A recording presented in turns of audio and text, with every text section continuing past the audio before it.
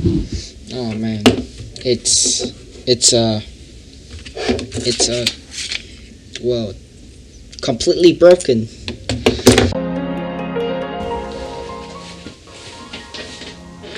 So today is the second day of 2020, and unbelievably, I crashed my drone. Come on.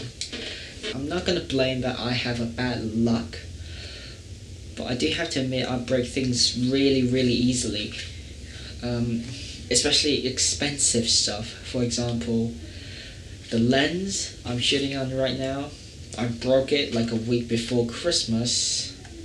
It was just completely unusable. Thanks for the warranty thing, I was able to get a new one for free, but that should have been a lesson telling me that, okay, you should be careful. But I don't think I took it in. In fact, I didn't, maybe. So I had this drone like 2 weeks before Christmas. My mom was like browsing across the internet and then saw somebody was trying to sell out a second-hand Mavic Air 2 for about 80% of the original price. So my mom thought, okay, it might be a good bargain, so we bought it. And thanks for my parents, they've always been really supportive. So here's what happened. So I was basically hanging out with my friend in the mall. I actually took my drone with me because I thought we can fly it when we get bored. I was trying to show off a bit. So we got bored after eating the dinner, and so I just said, okay, let's just fly the drone. So I took the drone out, I sent it into the sky, and we were looking at how the drone footage was like, and we were stunned. It was pretty damn good. Then I just sent it down, and now I want to make like a shot trying to shoot both of us from the sky, and it came out to be pretty good. So I was basically sending it down a lower, and suddenly there was a bang sound, and when I look at the phone, the footage just coming back from the drone was like, it was a mess. And then when I look at the drone, it was like flying,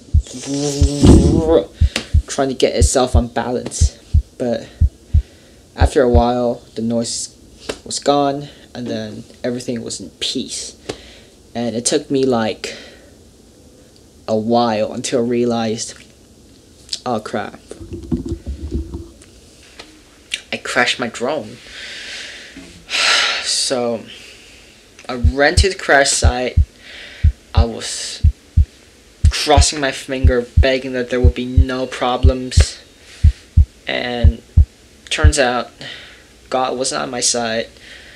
The gimbal, the camera, came out from the drone, and I was pretty devastated. You can't imagine how fast my heart was beating and how much sweat came out from my hands. So I immediately called my mom, just told her what happened, and I just thought, okay, there's this thing called DJI Care, so I just basically called the DJI staffs and then told them about what just happened, and does DJI Care works in this case? And then the staff said, of course, just go to the website and then